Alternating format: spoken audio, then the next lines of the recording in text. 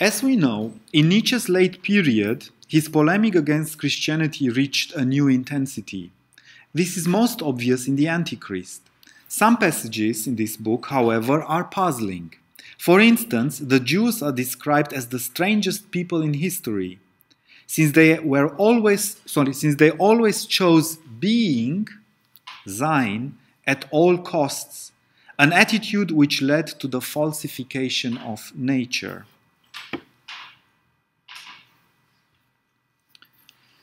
But for the uncompromising naturalist which Nietzsche claims to be, especially in the Antichrist, the distinction between being and nature which he introduces is perplexing. Either this distinction is in fact not valid, and nature is all there is, or it is a valid distinction, but then naturalism is not a valid doctrine. What is naturalism, roughly speaking? The idea that everything that exists can be described in terms of nature, of processes in nature, relations in nature, objects in nature, and so on and so forth. Especially, naturalism is often a doctrine presented with respect to the mind, to the character of the mind. For if the distinction is valid, we must admit something Nietzsche calls being, which goes beyond nature, can be an object of our choices, and from whose vantage point nature can be falsified, as apparently the people of Israel did. Similarly, the story of Israel is presented as a primary example of the denaturalization of natural values. Initially, I'm quoting, Israel too stood in the right relation to all things, that is, in the natural relation. It was standing in the good, healthy relation to reality. Its God, Yahweh, was the expression of its life as a people, the expression of joy of oneself, hope in oneself. As a consequence, Yahweh was a God of justice. But eventually, this whole story unraveled. The causal relation was reversed by so-called clerical agitators, as Nietzsche calls them, nasty priests, and happiness became the reward for obeying and unhappiness the punishment for disobeying God. And all the natural relation to nature disappeared.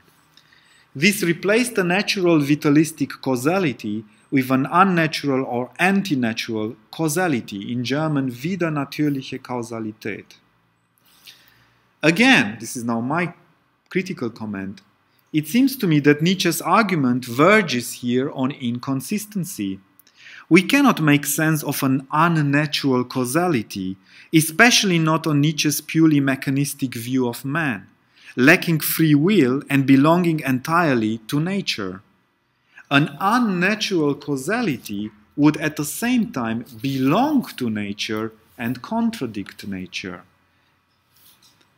Okay, I hope this objection makes sense.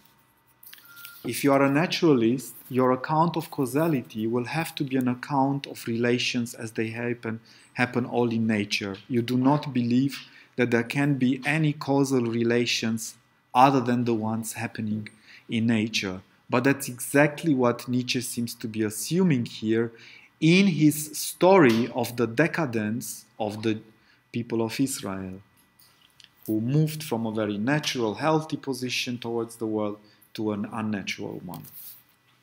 Okay. Similar considerations apply to his own criticism of Christianity. So I just discussed his criticism of Judaism. Now let's look at his criticism of Christianity. Nevertheless, there is another side to the Antichrist, especially clear in sections 32 to 42, where Nietzsche develops an account of original Christianity as a childlike faith, a faith of undeveloped individuals, a childishness withdrawn into spirituality, as it were, which knows no struggle and division, no dogmas and self-assertion, but only a continuous life, liquid, unformable, streaming from within. This is all in the Antichrist. So he seems to have a twofold take on Christianity. He distinguishes between inner Christianity, about which he speaks in rather positive terms, and then external historical Christianity, of which he speaks in very negative terms. So the historical force that has come to shape European culture, that is very bad for him. But the inner core of Christianity, and there you will see in a second quotation to this end, seems to be something of which at least he is not dismissive. The way in which Nietzsche describes this inner faith is far from hostile. Indeed, it carries a certain gentleness towards the subject. Here you are. He's here describing Jesus' own faith and life. Jesus' own faith and life. Such a belief does not come cross, does not scold, does not resist. It does not bring the sword. It does not even realize to what extent it could become a dividing force. It does not prove itself, either by miracles, or by reward or promise, or even by the gospel. It is at every moment its own miracle, its own reward, its own kingdom of God. Nor does this belief formulate itself. It lives. It resists formulations, in other words, formulations into dogmas, doctrines. One could, if applying the expression liberally, call Jesus a free spirit. All that is solid means nothing to him. The word kills, the dogma, the doctrine kills. All that is solid kills. The concept, the experience of life, as he alone knows it, resists any kind of word, formula, law, belief, dogma. Second part, Jesus only speaks of the innermost life or truth or light. All these are his word for the innermost, words for the innermost. Everything else, the whole of reality, all of nature, language itself has for him but the value of a sign, a simile. He does not know culture even by hearsay. He has no need to battle against it. He does not negate it. The same with the state, the whole civil order and society, with work, with war. He never had a reason to negate the world.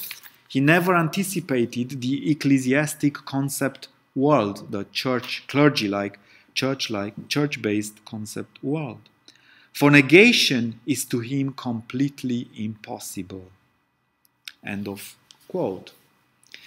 Evidently, original Christianity is presented here as the overcoming of death, as the rejection of negation, as affirmation, as life in the emphatic sense.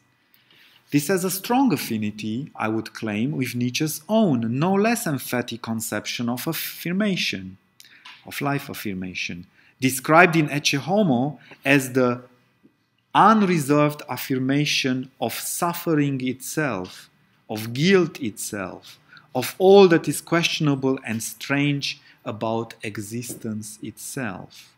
Unquote. Both Christianity and Nietzsche's ethics, therefore, offer a doctrine of salvation, a soteriology. Neither soteriology denies major realities of life, especially not pain, suffering, evil, but both overcome them by acceptance and affirmation, which leads to immediate happiness on earth, not in an afterlife. So he is presenting here Christianity as an immanent religion, religion of the current life, and Jesus himself as a prophet of the affirmation of immanent life. And Nietzsche dismisses here Jesus' own talk about an afterlife, and so he thinks these were not really important elements in Jesus' own ethics. So not in the afterlife, with the kingdom of heaven as a state of the heart, not a state of your future post-mortem existence, but a state of the heart, almost like in Buddhism, you might say. This affirmation amounts in both cases to the rejection of death and the attainment of a sort of bliss in the moment, a special moment, namely the moment in which the present, the particular, coincides with the ideal, the infinite. In Christianity's case, this is God, heaven, eternity. Sin, any relation distancing God from man, is removed. This is precisely the good news, Nietzsche writes. Bliss is not promised or subject to conditions. It is the only reality. I've just quoted from Nietzsche. The same coincidence of particular and ideal is found in Nietzsche's own ethics as well. As a fragment from 1886 puts it, I quote, "If we say yes to even one moment, we have not only said yes to ourselves, but to all existence." So we have to say yes. If we say yes to one moment, we say yes to all eternity. I'll come back to this passage. It's longer than this. In both cases, then, the doctrine of salvation is not based on a body of doctrines, on conditions, but on something more immediate, something instinctual. In Christianity's case, this is simply the uncompromising realization of the ethics of universal love. Jesus, this great symbolist, as Nietzsche calls him, lived and died as he preached, exactly as he preached. In Nietzsche's case, the practice of salvation is less clear, I would argue, but may well be something more contemplative, a poetical or ecstatic state attained after reaching the affirmative yes state. So I'm saying that Christianity in some sense is the better buy, because you read the Bible and you kind of get the idea of how salvation is possible. It's less clear in Nietzsche, I would claim. How are we then to reconcile this, the seemingly conflicting things Nietzsche says about Christianity? On the one hand, calling it a blemish of mankind, right? Utter disaster for mankind. On the other hand, look what he has said about St. Paul, what he says about Jesus, and so on.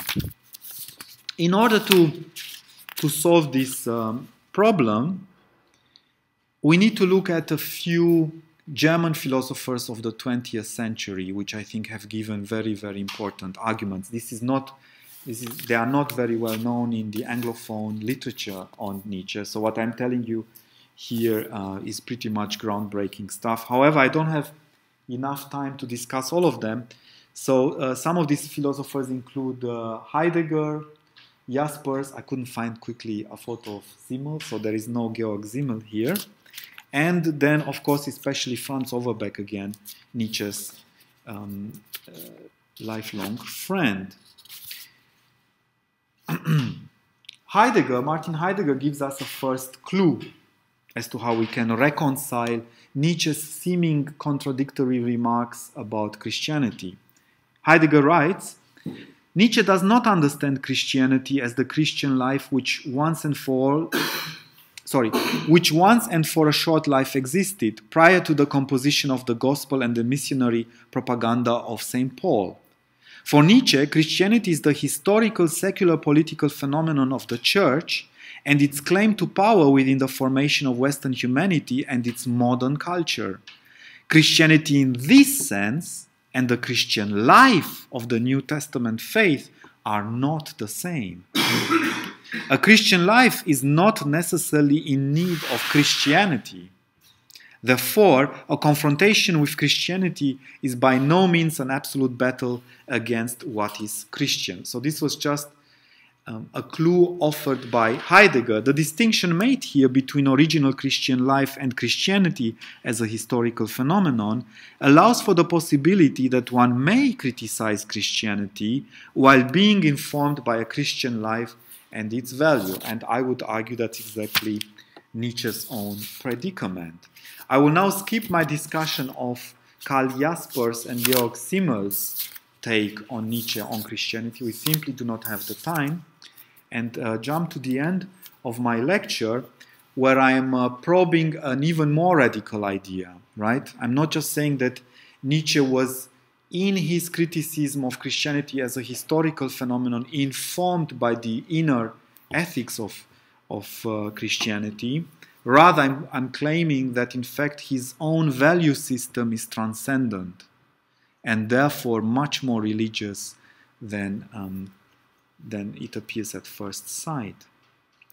Franz Overbeck, Nietzsche's friend, argued that key aspects of Nietzsche's ethics, especially the ideas of Zarathustra, the idea of the Superman, the distinction between slave and master morality, and the eternal recurrence are all mythological constructs, not from this world, as Overbeck wrote, figments of fantasy and dreams, mysteries. The slave-master distinction, for instance, is based, according to Overbeck, on a most forced historical construction, an empty phantasm, reminiscent of the idealisms of the German philosophers Nietzsche otherwise himself combated. As an empirical law, the eternal recurrence, Overbeck argued, has no evidence in human history and clashes in fact with Nietzsche's metaphysics of power, which implies the opposite, perpetual change. We can add here to Overbeck's argument, in fact, criticism of his friend Nietzsche, two more thoughts. First, there cannot be even any possible evidence for an eternal recurrence, since any piece of evidence in any cycle is merely evidence for something within the cycle. So he famously propounded this doctrine of the eternal recurrence of the same, and people have been debating what exactly he meant by that. Is that supposed to be just a psychological attitude I take towards my own life, that I live every moment in such a way as if it will be recurring in all eternity again and again and again in a cycle that's supposed to somehow undermine my need for a transcendent world, for salvation? Or is it rather that this is meant literally as a proposal as to how the world works, how the universe works, that it eternally recurs again? If it's the second one, I am saying it's wrong, right? We cannot really make sense for it, given that Nietzsche is a naturalist, and that means he's an empiricist. For him, all knowledge has to be acquired by experience. You cannot have any experiential evidence for the eternal recurrence, because every putative evidence that the world will be recurring again and again will be only evidence within the current cycle of the world and nothing, and will not be pointing at anything outside of that cycle. So that's my first objection. Second, if the new ethics and life Nietzsche proposes are based on the insight of the eternal recurrence, then the very insight of the recurrence is also eternally recurring. But then there is nothing new in my insight into the eternal recurrence.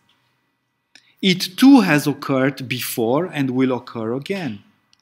Why should this mark a tremendous moment, as Nietzsche puts it, overpowering and changing me? It might, quite to the contrary, have a debilitating effect on me, because I realized that even this moment has come before. This suggests that the eternal recurrence is either a phantasm, a fictional construct, or at best a mere regulative ideal or postulate, like Immanuel Kant's postulates. But then why not accept Immanuel Kant's ethical postulates?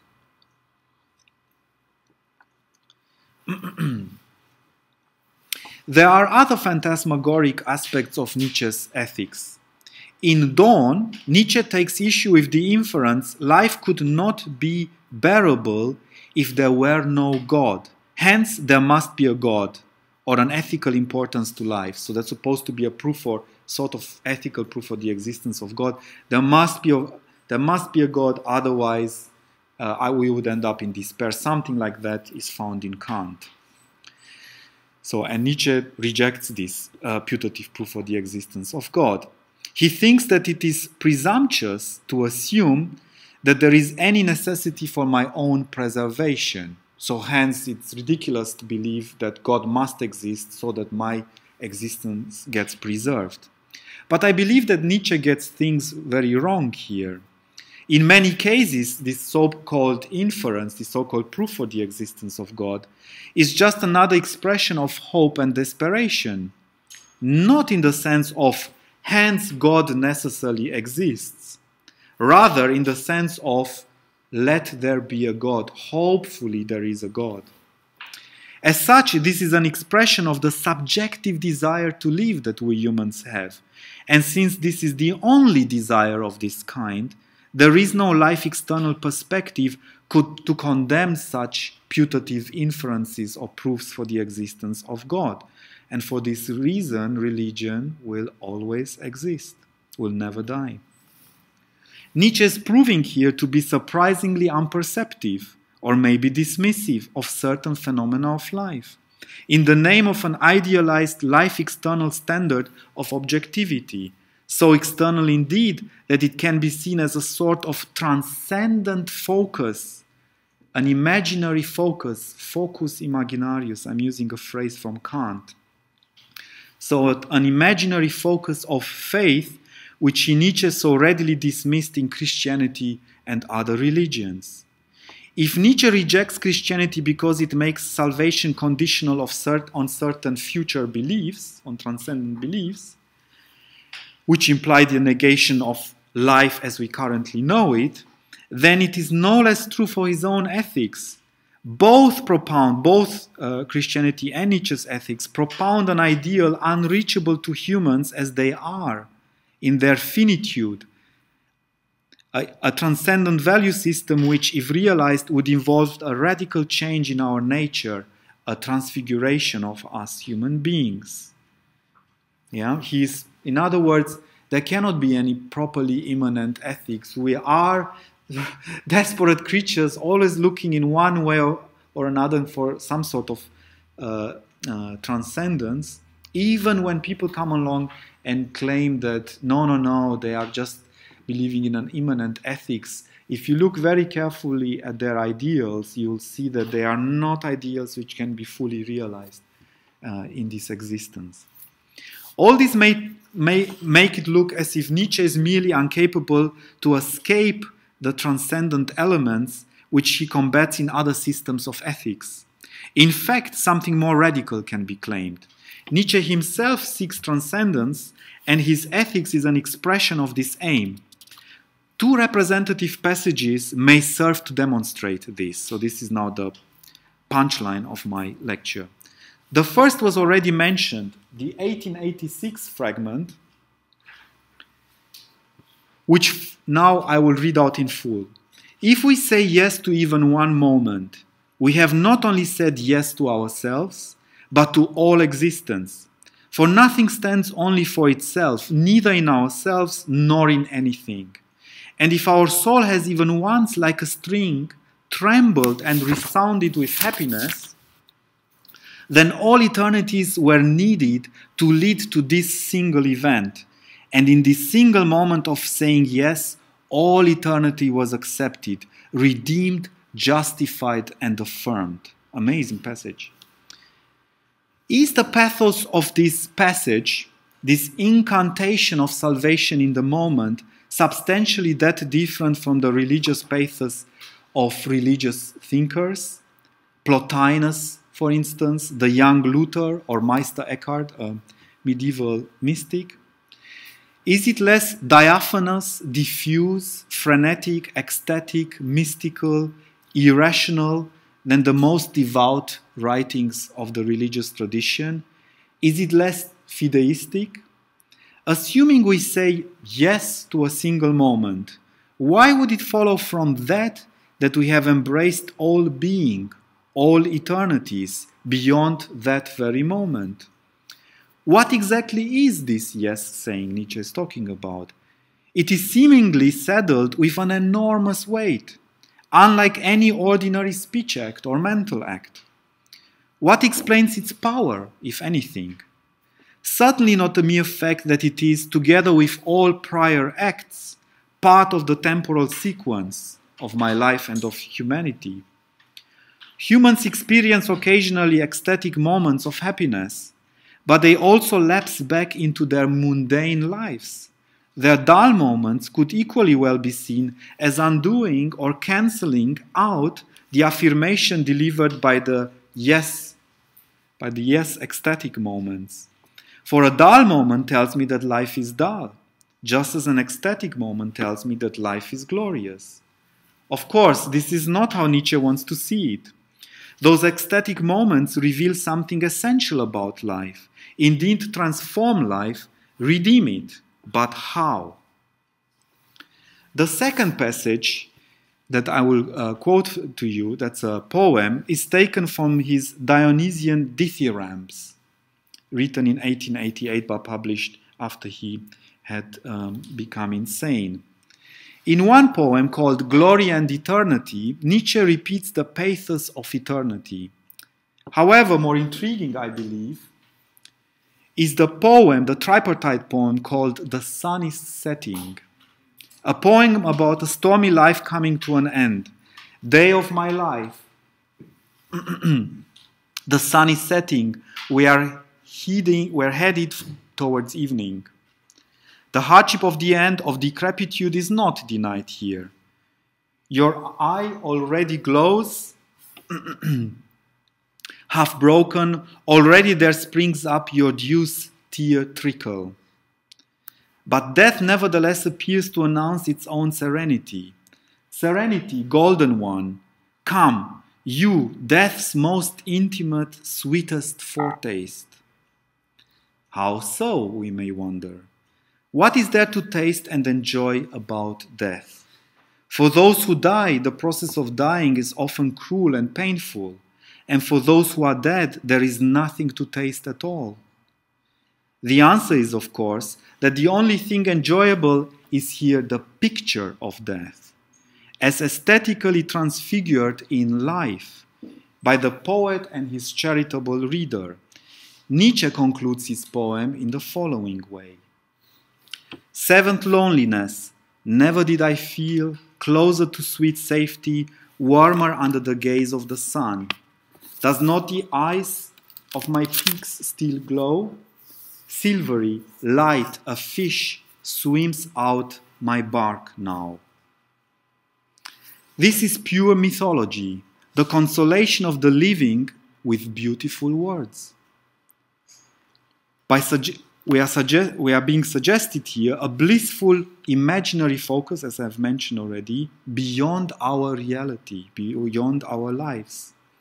Death is presented here as the culmination of a serene, safe stage of the soul. The final line, swims out my bark now, is particularly intriguing. It intimates that there is something out there, something infinite and redeeming. But of course, in the atheistic framework, this is a lie. The boat will simply sail into the ocean with a decomposing corpse on board. Nietzsche doesn't tell us that. He avoids saying it. His poetic words conjure up a fiction pleasant to our ears, the living ones, those alive, but falsifying reality. Indeed, pleasant and rewarding because falsifying reality. In his deepest unwillingness to rest content with this world in all its brutality lies Nietzsche's deepest similarity with Christianity as he portrays it. Thanks.